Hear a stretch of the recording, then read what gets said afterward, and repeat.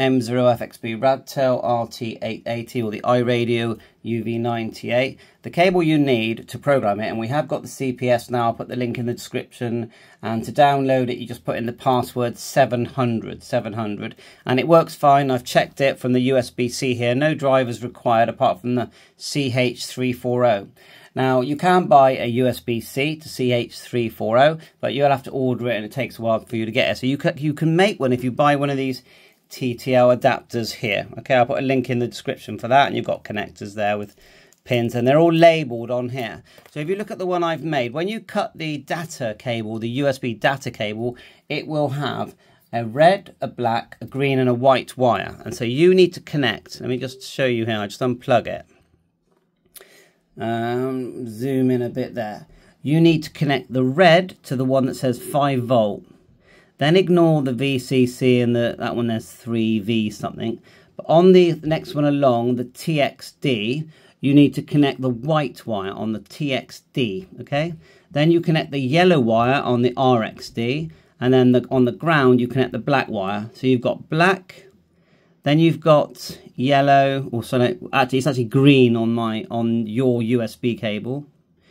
Then on the TXD, it's going to be the white. Then you skip, and then to power this, you need the 5 volts going here. So the red cable on your USB is going to the 5 volts, and then the ground, the black cable, is going to go to the black cable where it says ground. And when you plug that in, it will say CH340. Let's just turn this right round. So, like so, it's all connected now.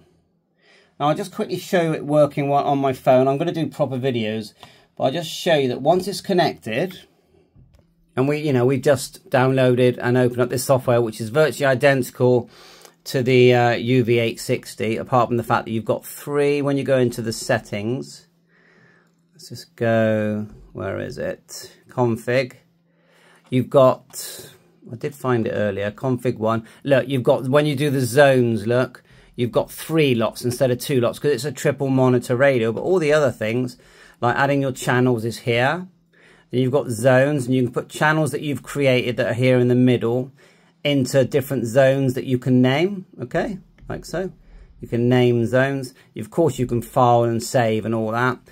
Get your port selection. So if you right-click Device Manager, the CH340, so we'll go right-click just here, Device Manager, and you'll see, if you go down, COM11 CH340. Okay, and that's the cable we've made. And then you select it here in settings, like so. Just go yes, and then if we go read. Oh, I need to plug it in.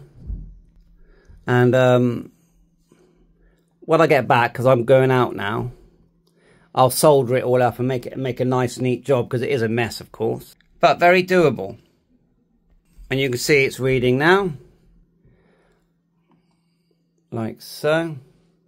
Trying to keep my hands still. It doesn't go all the way up, but it does read. And it's excellent that we can program this using the USB-C. I'll leave it live, fast forward it. You've got some ranges here you can unlock as well, apparently.